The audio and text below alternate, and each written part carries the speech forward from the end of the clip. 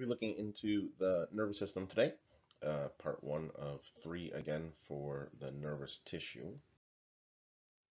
So the nervous system itself is our main way of communicating within the body. This is one of two ways that we primarily communicate within the body, the other being the endocrine system. And so with the nervous system, we have very fast control, we have quick control, but the process itself is relatively short-lived. But it allows us to have that quick input as far as what's going on in and out of the body itself. This requires a sensory input, and so we're going to have some sort of receptor that gets information coming in. We're going to take that through a sensory neuron. That sensory input then comes into a central processing, going to be the central nervous system, where we integrate that information, decide what to do with that information, and then have some sort of motor output. And so we're going to respond to that stimuli by making a change within the body itself, whether it be internal or external. So in the case here, we have a person is looking at a glass of water. They see the water, so the sensory input comes in, we integrate it, determine that that's what we want, and then the output is to go grab the water and drink the water. And so basic kind of a process here, but essentially that's what's happening all day long every day, is that we are sending some sort of stimuli, we process that information, and then we decide what to do with it. That output may be motor in the sense of skeletal muscle, it can be motor in the sense of smooth muscle or cardiac muscle or glands that is receiving that output information. We can divide the nervous system up into two basic processes as far as where we have information. We have the central nervous system, and then we have the peripheral nervous system. Central nervous system being the brain and the spinal cord. This is where we process all of the information within the loop that we just talked about.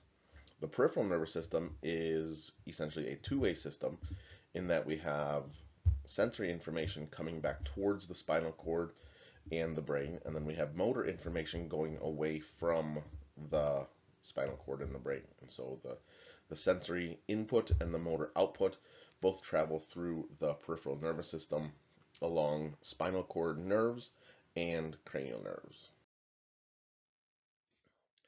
So that peripheral nervous system gets divided up into the sensory and the motor side of things. And so sensory information coming back towards the spinal cord or the brain is said to be afferent information. And so this is information that is on its way back to the cord or to the brain itself. This is information about general sensation information, things that we can touch and feel and see and things like that that is coming from the outside of the body. And then we also have information that's coming from inside the body. And so we have sensory afferents that are those for general sensations, special senses, things like that. And then we have information that is coming from the organs, and this is the visceral afferents. The large majority of visceral afferent information is unconscious. We're not aware of consciously what is coming back to the brain itself. The motor side of things is our efferent side, so this is going away from the spinal cord, away from the brain. And this is going out to any number of effector organs. This could be, again, skeletal muscle, this could be cardiac muscle, smooth muscle, or glands as that effector organ. Depending upon the type of information and where that information is going dictates within the motor side whether we have somatic nervous system or whether we have the autonomic nervous system. Somatic nervous system is the conscious control of our skeletal muscles. And so somatic is the conscious information that we're receiving, whether it's somatic as far as motor or whether it's somatic as far as sensory. This is the conscious side of the system. Autonomic side is the side where we are sending information out to things like smooth muscle, cardiac muscle, and glands.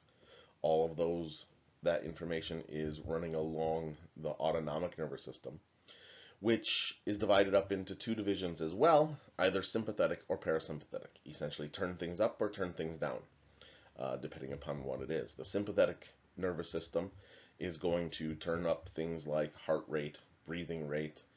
It's going to slow down digestion. The parasympathetic side is then going to do just the opposite. It's going to slow down our breathing rate, slow down our heart rate, and increase digestion. So they work in contrast to one another. When we start to look at the nervous system under a microscope, and so when we look at the histology of the system itself, we see that we have primarily two sets of cells. And so we have neurons, and then we have neuroglial cells or glial cells. These are the supporting cells.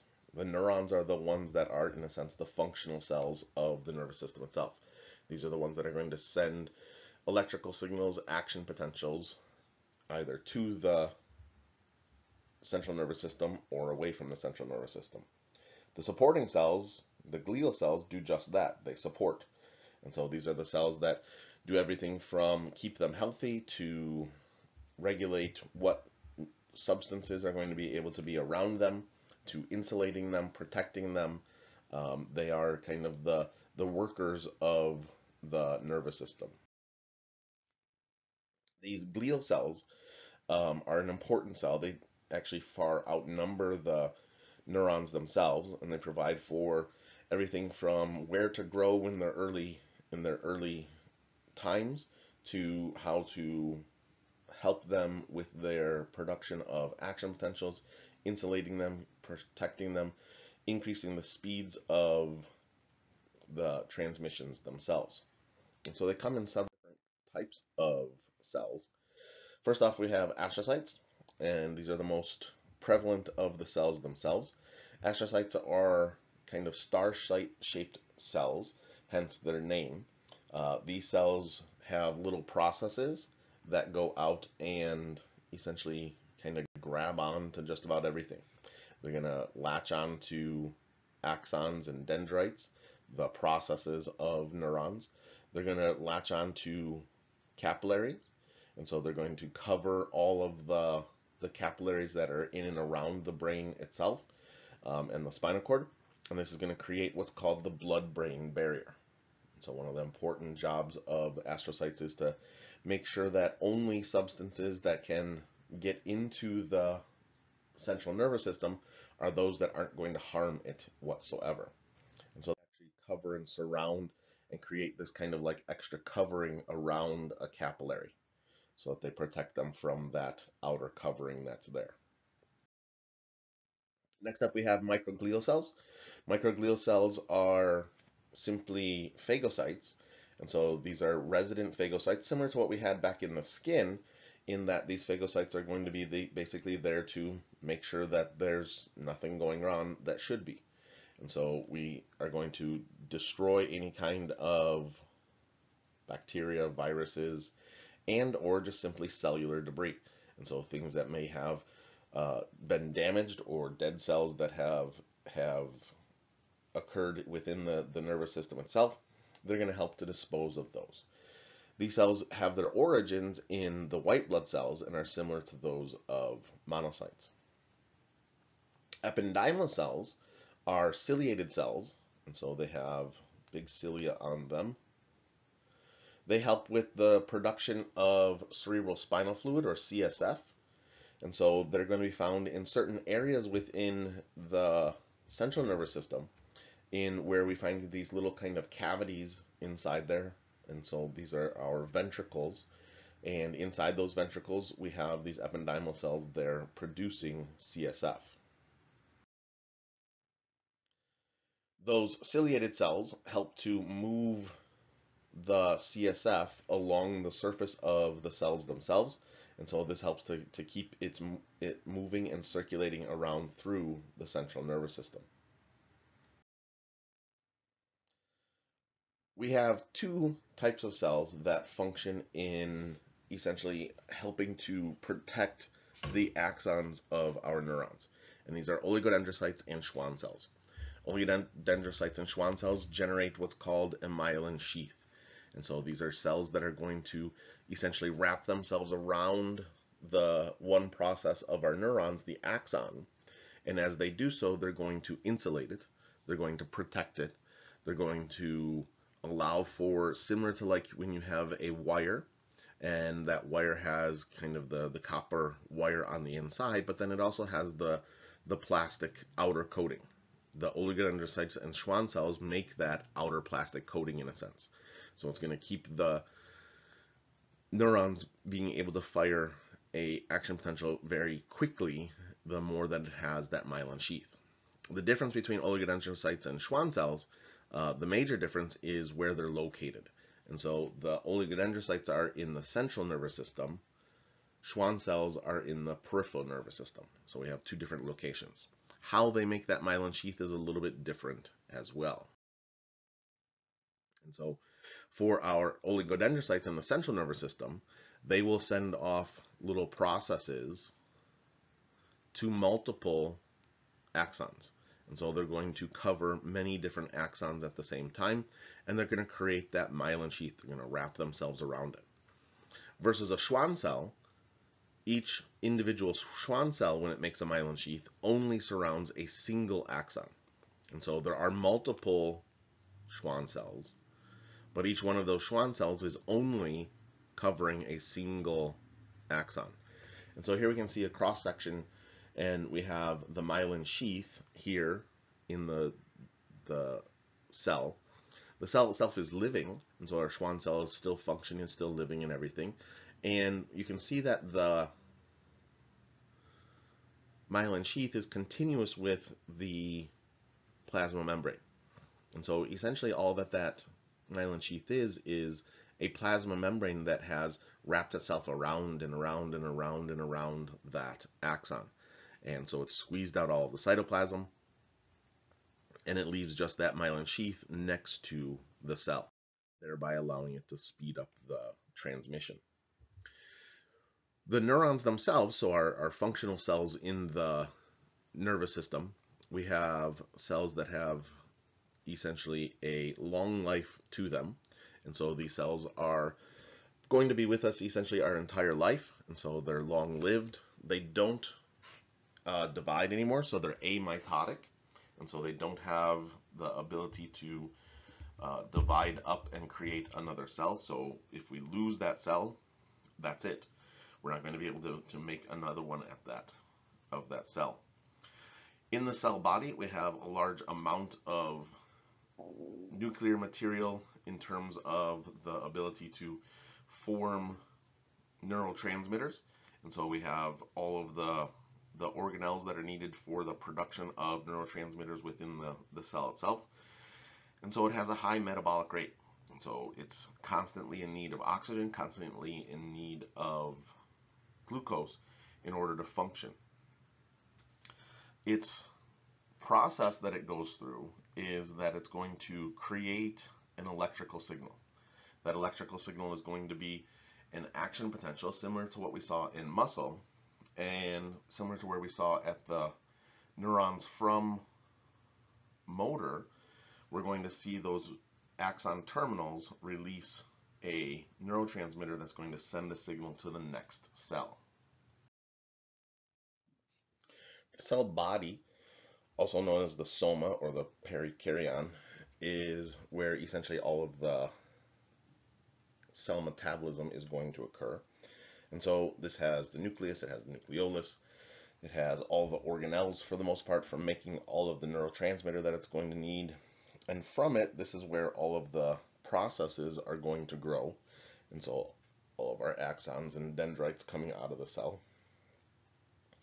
Since it doesn't divide, we're not going to see any centrioles inside the cell itself, but we do have a extensive rough endoplasmic reticulum, so for making all of those neurotransmitters that we need within the cell itself.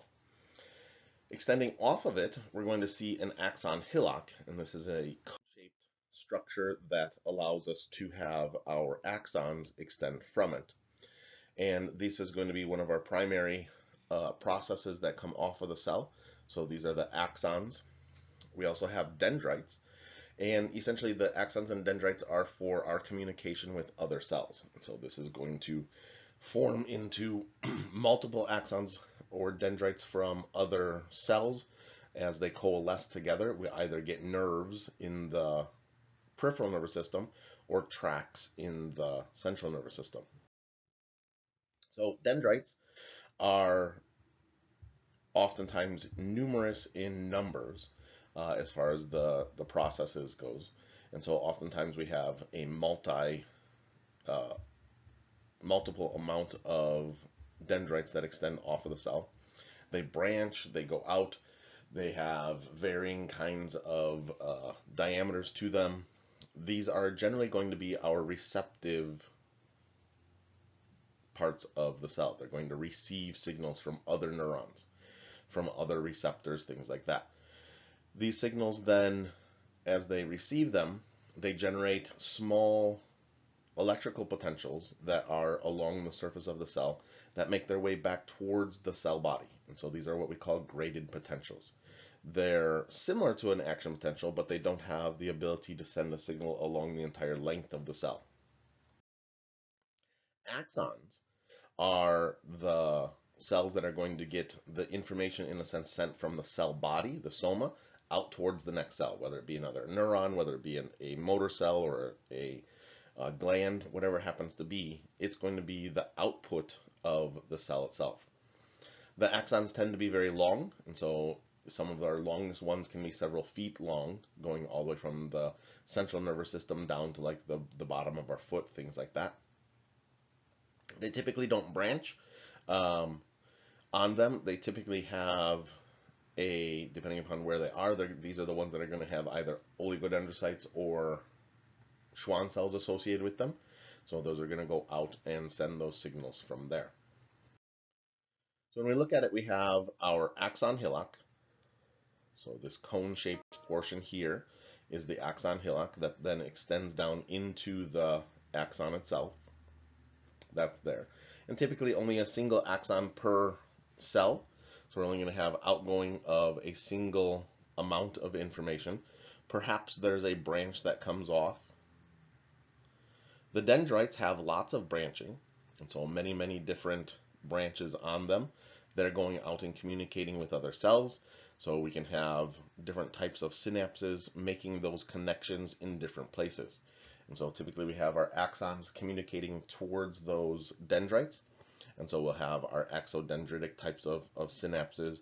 But we can also have an axon synapse essentially just about anywhere on the cells themselves, axosomatic, and then axoaxonic.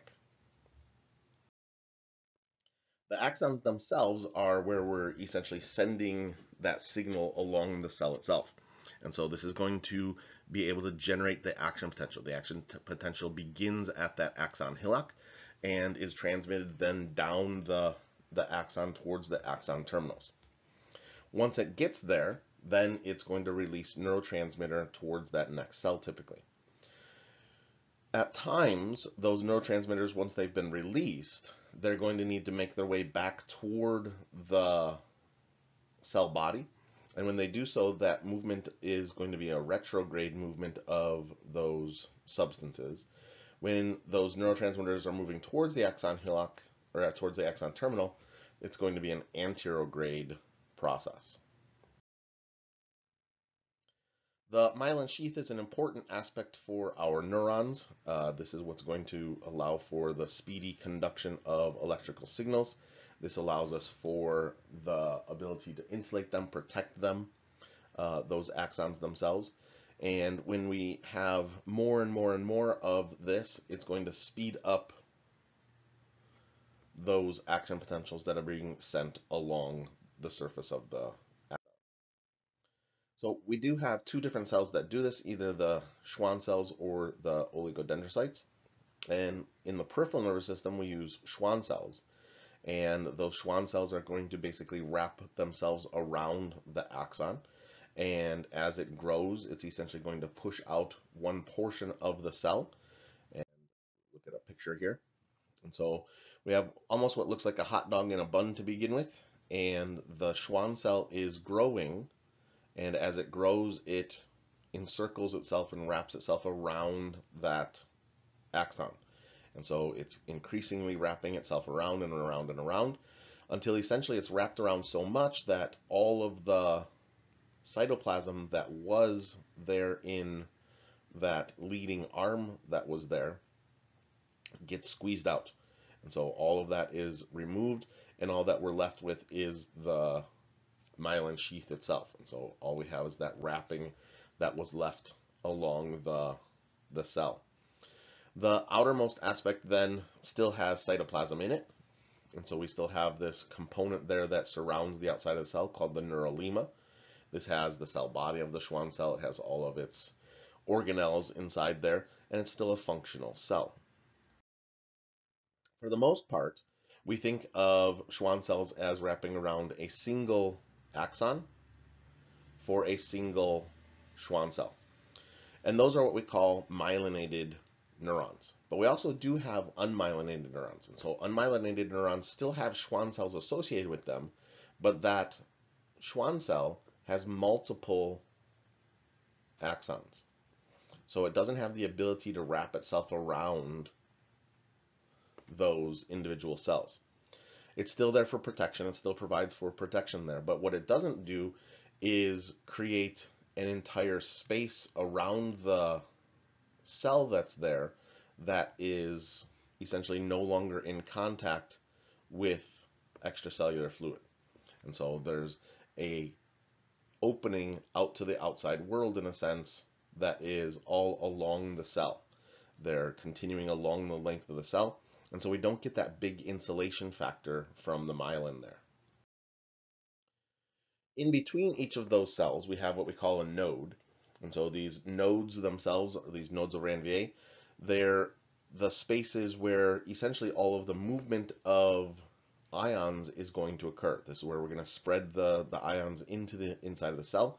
And this is where, in a myelinated fiber, this is going to speed up the conduction of the action potential, because we, in a sense, get to skip those spaces. We get to skip the space in between the nodes themselves. For our unmyelinated fibers, those unmyelinated fibers, they have to depolarize their entire length. So there's no actual coiling around of the Schwann cells on those individual cells. And so there's going to be many axons associated with that single Schwann cell. In the central nervous system, because we utilize the oligodendrocytes do wrap around multiple cells, but they send out little processes to do so.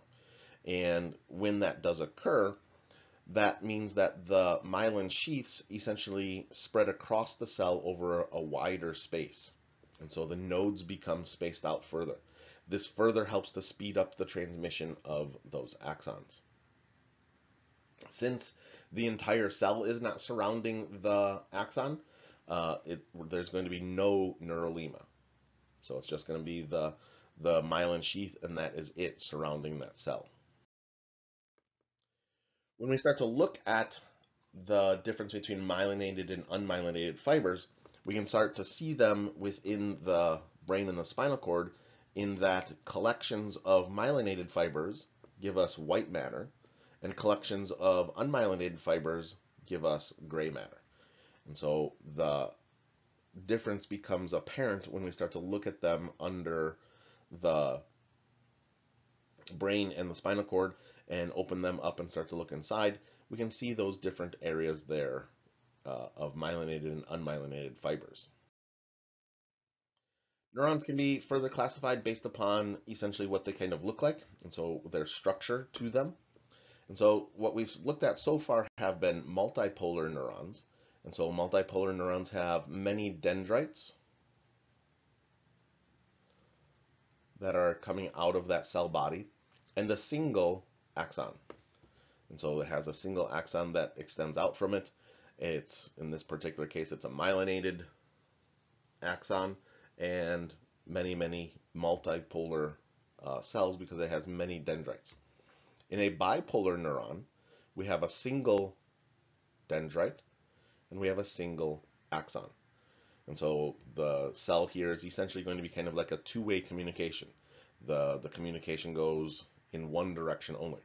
Versus in a multipolar neuron, this information can be coming in from multiple different areas within the body itself.